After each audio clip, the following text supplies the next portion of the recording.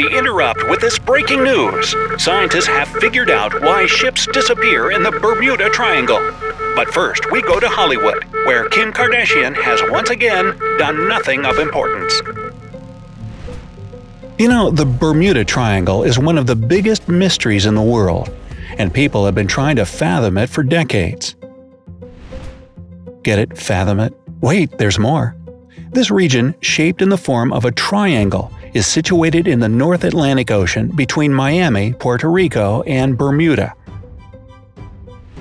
The Bermuda Triangle, often called the Devil's Triangle, is infamous due to numerous mysterious and inexplicable disappearances that have happened there throughout the centuries. More than 150 planes, cargo ships, and smaller vessels have met their demise in this cursed area. And, well, a couple of years ago, scientists stated that they'd found the reason for these bizarre vanishings. The latest discovery may shed a different light on the internal enigma. Now, before you get to know the answer to the mystery of the Bermuda Triangle, remember to subscribe to our channel and turn on notifications. This way, you'll always be the first to learn about all the updates that appear daily on the bright side of life. So, if you thought that baffling ship disappearances in the Bermuda Triangle were a thing of the past, think again. Even with modern technology and communication systems, vessels still keep vanishing. The most recent accident was also the most disastrous for the last 30 years, and it happened on October 1, 2015. That day, the huge cargo ship SS El Faro went missing in the area of the Bermuda Triangle. It was a 790-foot vessel carrying numerous containers, vehicles, and trailers. It departed from Jacksonville, Florida with a crew of 33 people and was heading for Puerto Rico. At the same time, a powerful tropical storm materialized hundreds of miles away. After some time, it reached the SS El Faro and started to circle the ship. After that, no word or signal was received from the crew. Unexpectedly, the hurricane calmed down as suddenly as it started. The search continued for weeks, and the SS El Faro was finally spotted. It was positioned upright and in one piece at a depth of 15,000 feet in the Atlantic. The search party found no trace of the crew. In the summer of 2003, Frank and Romina Leone, a newly married couple, decided to go fishing on their spick-and-span 16-foot boat. They left Boynton Beach in Florida, but never came back. After several days of constant searching, the U.S. Coast Guard stopped the rescue mission. The cargo freight Genesis left the port of Spain in 1999 and was headed for St. Vincent in the Caribbean Sea. Its cargo weighed 465 tons and included bricks, concrete slabs, and water tanks. At some point, a vessel that was sailing nearby got a distress call from Genesis. The crew reported they had problems with the bilge pump. After this desperate call for help, communications were lost. Despite a U.S. Coast Guard search that covered 33,000 square miles, the ship was never seen again. The 522-foot cargo ship SS Poet left Philadelphia on October 24, 1980. It was heading for Egypt, carrying corn and 34 crew members. The ship's skipper had spent 41 years of his life at sea, and the rest of the crew were just as experienced. A day after the ship had left on what turned out to be its last voyage, a bizarre storm with 30-foot-high waves and powerful winds covered the North Atlantic. And while the SS Poet was used to much worse weather conditions, it disappeared without a trace. There was a large-scale search involving 9 aircraft and covering nearly 400,000 square miles. It lasted 10 days, but failed to spot anything at all that could betray the location of the missing ship. These are just a few of the tragedies closely connected with the Devil's Triangle. For years, people had been theorizing about what forces might stand behind the catastrophes until scientists claimed to have unveiled the mystery. The most popular theories have been as follows. Methane gas. Some researchers believe that ships and planes crash and disappear in the area due to methane gas. And it has indeed been proved that there are massive stores of this gas in some areas of the ocean floor. Therefore, when gas is released into the water, the process can sink ships and make planes crash. Potentially, it could happen so quickly that a craft in distress wouldn't have time to send an SOS. Wormholes. This theory is preferred by those who love sci-fi. In short, a wormhole is a space-time shortcut. While the existence of wormholes hasn't been proven yet, this doesn't stop some people from believing that this phenomenon is what causes vanishings in the Bermuda Triangle. Waterspouts.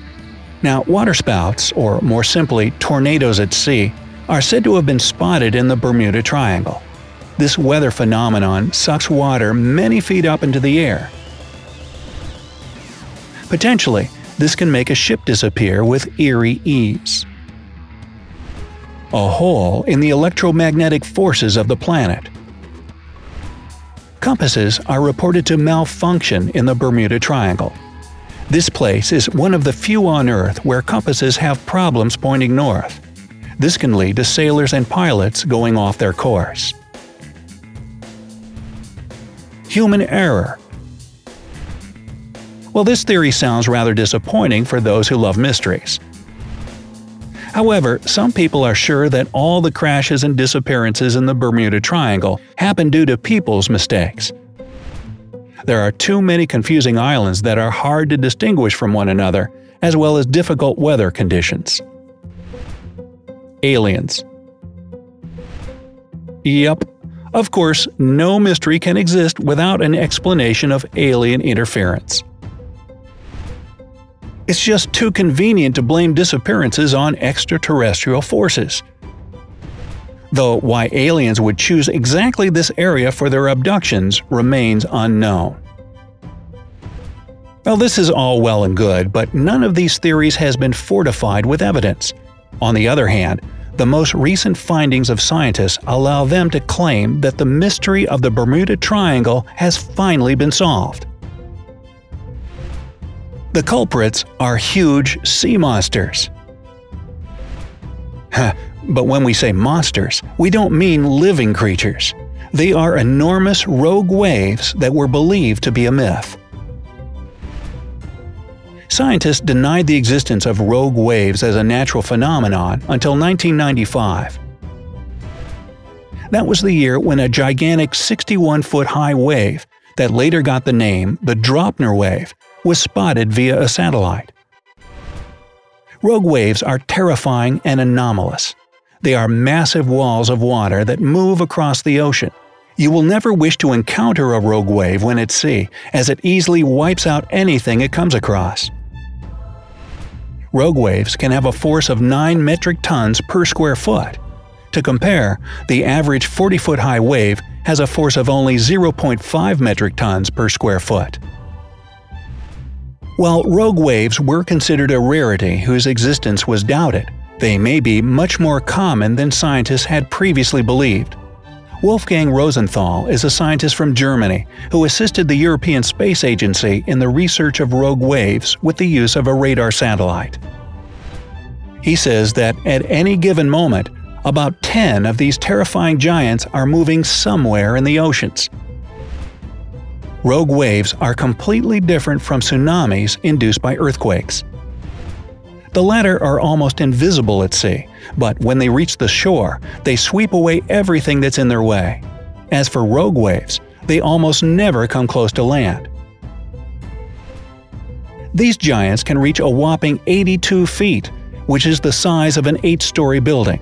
But that's not the limit. According to scientists' calculations, the theoretical maximum of a rogue wave could be 198 feet. That's higher than the Capitol Rotunda in Washington, D.C. But such a wave is yet to be seen. Large rogue waves are usually about 100 feet high. One more extremely dangerous thing about rogue waves is holes in the sea. These are troughs that precede giant waves. For a ship, the consequences of such a plunge will most likely be catastrophic. After researchers from all over the world accepted the fact that rogue waves indeed existed, they started to develop research strategies and discuss their findings. It turned out that one of the regions where rogue waves were most likely to appear was the Gulf Stream off the eastern United States, exactly where it flows through the Bermuda Triangle. Rogue waves spring up in the open ocean as if from nowhere. But in fact, lots of small waves gather into a giant one, which then sucks water and energy from those surrounding it. These bizarre waves can also appear after the collision of two wave systems moving perpendicular to each other. The Bermuda Triangle, in this case, has all the necessary conditions for the appearance of rogue waves. There are storms from the north and south colliding together, and researchers have measured waves as high as 100 feet there. This might also explain why ships don't send out any distress signals. They just don't have enough time. After all, rogue waves pop up out of the blue. The only thing that remains unclear is that the existence of rogue waves doesn't explain vanishing planes. But let's wait and see. The research is ongoing. So, do you believe that rogue waves cause all the turmoil in the Bermuda Triangle? Or are you a supporter of another theory? Like aliens?